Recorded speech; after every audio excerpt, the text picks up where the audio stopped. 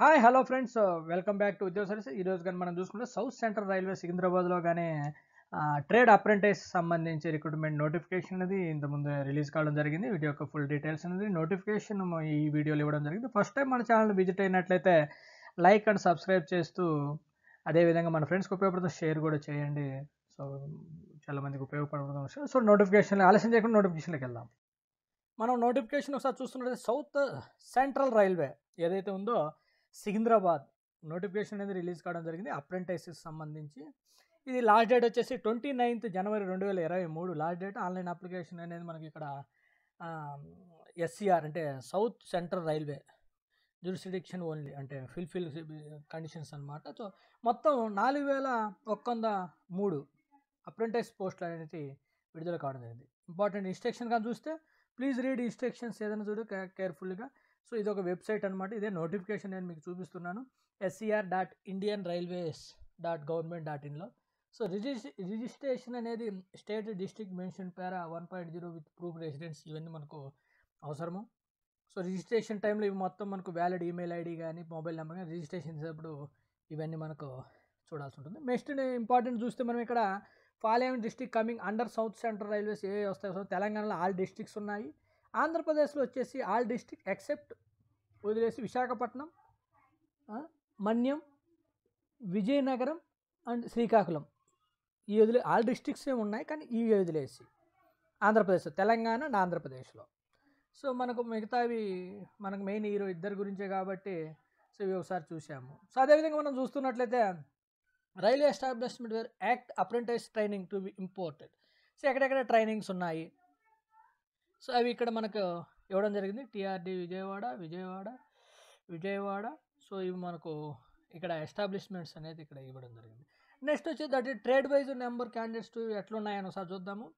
AC mechanic కానీ చూస్తున్నట్లయితే ఎస్సీకి 37, 18, OBC 67. మొత్తం వచ్చేసి మనం చూస్తున్నట్లయితే ఏసీ మెకానిక్ కానీ, కార్పెంటర్ కానీ, డీజిల్ మెకానిక్ కానీ, ఎలక్ట్రీషియన్ కానీ, ఎలక్ట్రిక్ మెకానిక్ కానీ, ఫిట్టరు, మెకానిస్ట్ కానీ, మెకానిక్ మిషన్ టూల్ కానీ, maintenance MMT, painter and welder. So మొత్తం ఎస్సీకి 608 ఉన్నాయి, ఎస్టీకి 302 ఉన్నాయి, ఓబీసీకి 1103 ఉన్నాయి, ఈడబ్ల్యూఎస్కి 405 ఉన్నాయి, అన్రిజర్వ్ ఓసీకి 1608 ఉన్నాయి. టోటల్కి వచ్చేసరికి మనం 4103 పోస్టులు అనేది ఇక్కడ క్లియర్గా ఇవ్వడం జరిగింది. సో అప్రెంటిస్ పోస్టులు అనమాట. రిజర్వేషన్ నెక్స్ట్ క్లోజింగ్ డేట్స్ మనకి ఇక్కడ క్లియర్గా ఇచ్చున్నారు. రిజర్వేషన్ ఒకసారి చూస్తే ఎట్లుంది. ఎక్స్‌సర్వీస్ మ్యాన్కి 3% ఎక్స్‌సర్వీస్. సో మనకి క్లియర్గా ఇచ్చిన.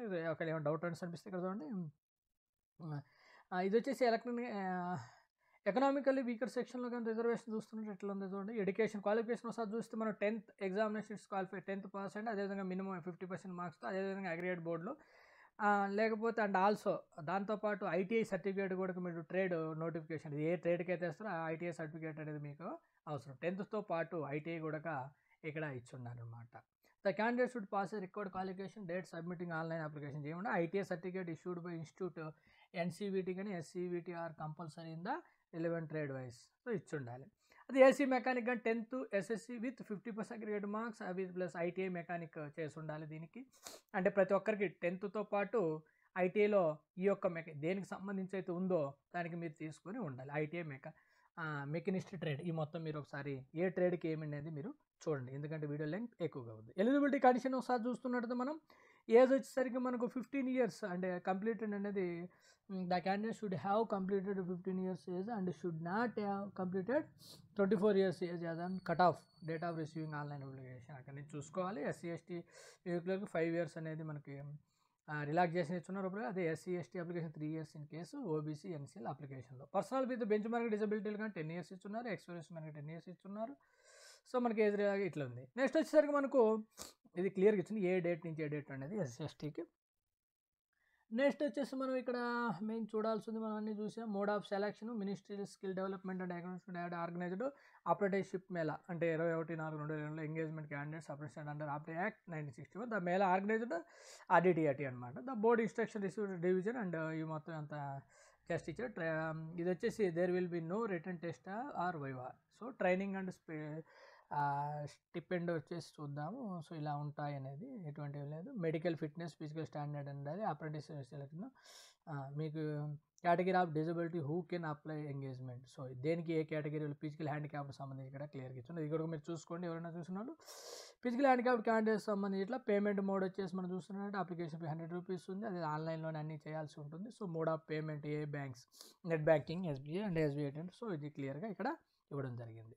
How to apply step submission online application. ఇక్కడ కూడా ఇచ్చిన సబ్మిషన్ ఆన్లైన్ అప్లికేషన్ అది ఏదైనా చూస్తుంటే registration, personal details, education qualification, అదేవిధంగా upload photo, signature, selection and option, payment processing fee. ఇది మీకు అప్లోడ్ చేసేది. ఇది ఒక వెబ్సైట్ అనమాట. scr.indianrailways.government ఎవరైతే సౌత్ సెంట్రల్ రైల్వే వెబ్ సికింద్రాబాద్లో. So online act apprentice application అనమాట. లింక్ మీద క్లిక్ చేసేసి ఇన్స్ట్రక్షన్ పేజ్ చదివేసి దాన్ని ఓకే క్లిక్ అండ్ రిజిస్ట్రేషన్ మీద క్లిక్ చేస్తే మీరు దీనికి సంబంధించి మొత్తం ఇక్కడ ఉండాలి. సో ఈమెయిల్ ఈ విధంగా మీరు అప్లై చేయాల్సి ఉంటుంది.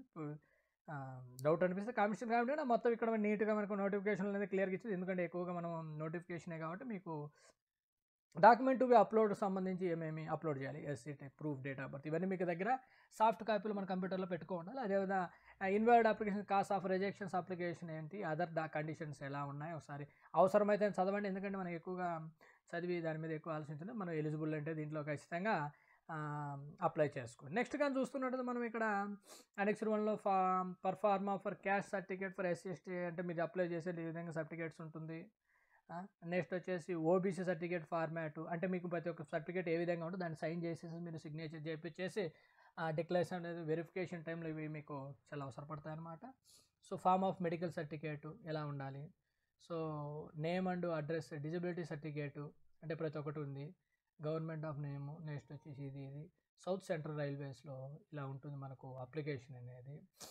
To be government authorised, name of rank. So ఈ విధంగా మనకు ప్రతి ఒక్కటి క్లియర్గా ఇక్కడ ఇచ్చున్నారనమాట. సో ఇది అప్రెంటిస్షిప్ మీద ఎవరైతే ఇంట్రెస్ట్ ఉన్న వాళ్ళు ఎవరైనా సరే మనకు క్లియర్గా trade wise, railway establishment wise, community wise notification అనేది ఇక్కడ క్లియర్గా ప్రతి ఒక్కటి ఇచ్చున్నారు. సో మీకు సంబంధించి ఇది అన్నమాట మనకు డిపార్ట్మెంట్ ఆఫ్ ముందు కూడా పైన ఇవ్వడం జరిగింది. సో మీకు ప్రతి ఒక్క పోస్ట్కి గాను ప్రతి ఒక్క కేటగిరీ వైజు ప్రతి ఒక్కటి ఇచ్చున్నారు కాబట్టి మీరు మొత్తం డీటెయిల్ వైజ్లో ఉంది కాబట్టి సో మీరు చూసుకొని ఎలక్ట్రీషియన్కి, ఏసీ మెకానిక్ ఏమిటనేది. సో ఇది అనమాట మనకు అప్రెంటిస్ పోస్టు. ఎవరైనా ఇంట్రెస్ట్ ఉన్న వాళ్ళు